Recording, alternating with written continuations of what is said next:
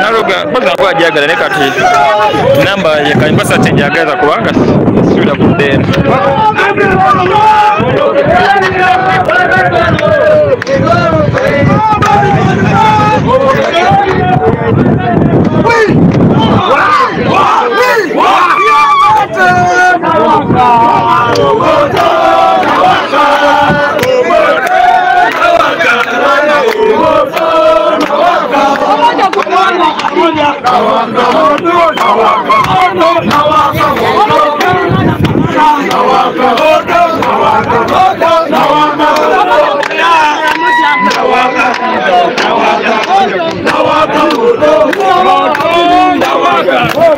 Byebogede Chomanya in northern Uganda, Karamoja, Kabongo, Nebitunde, Katia. Byebogede. What to get out?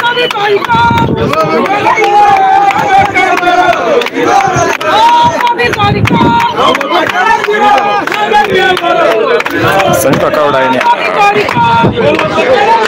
Machanwali moving here.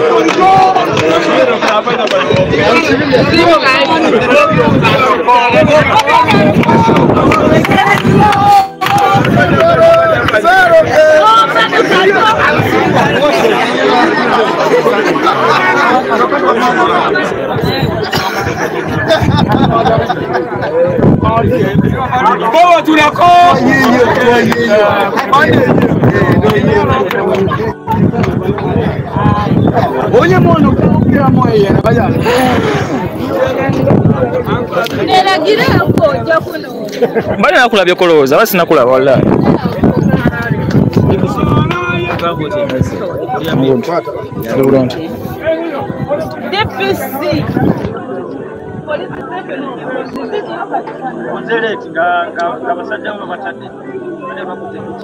nzimude musasudde atoza nfukidde bwerere tanfukidde bwerere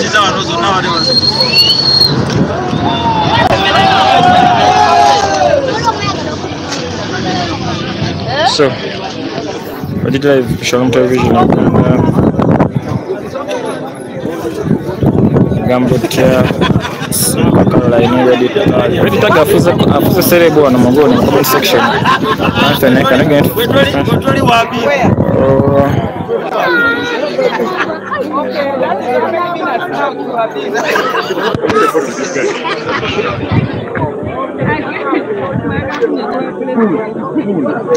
Chala commander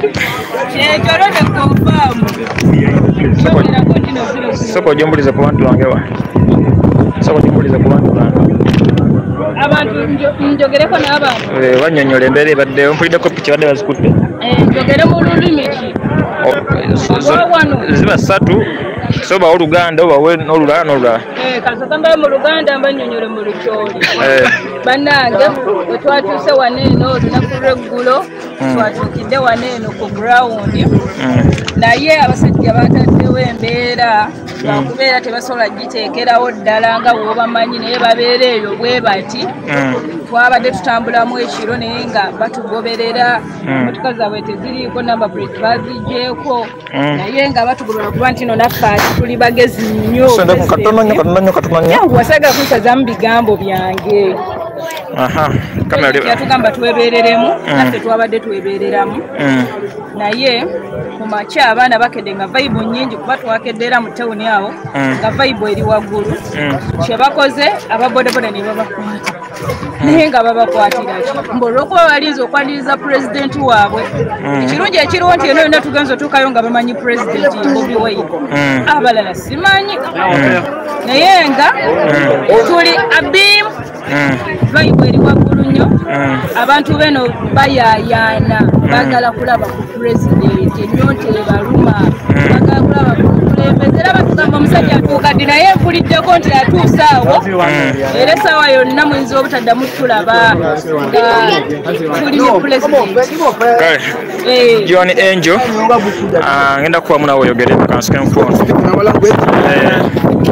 Jomo Uganda muturuok ni Yesu Kristo kinyimbo bwai anu ngabela currently I'm the secretary that's one of this village and I'm going to while you can pick up a life work there is nothing taking place in Abim yet they are supporting other areas. You can see our road is not even covered. Yes, we have suffered the issue of elephant gold. They have chased everyone from the gold side where people are doing the mining and really we need change.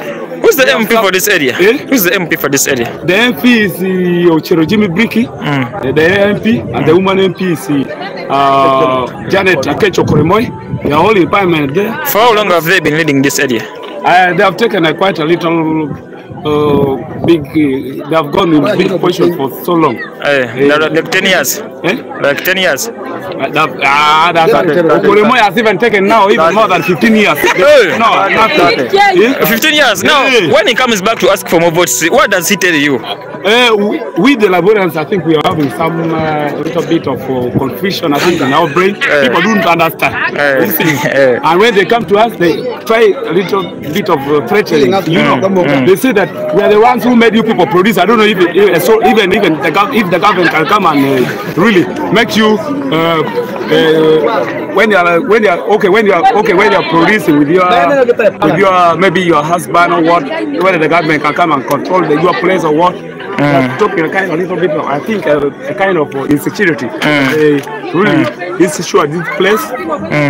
That is why most of the people now have fear that if you don't vote for the president like President Museveni, you will not have peace in the region.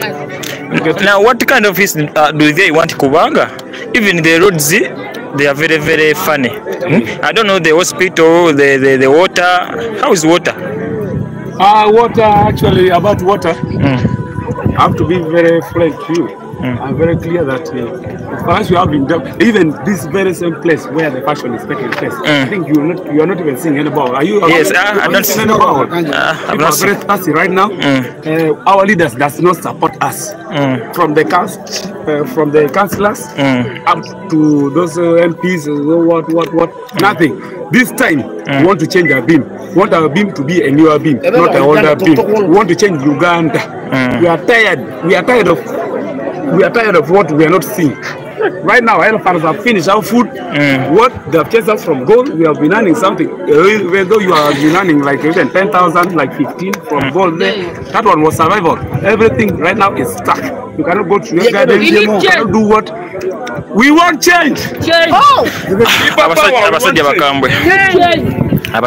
Anyone who can speak? Power. Just one word is enough.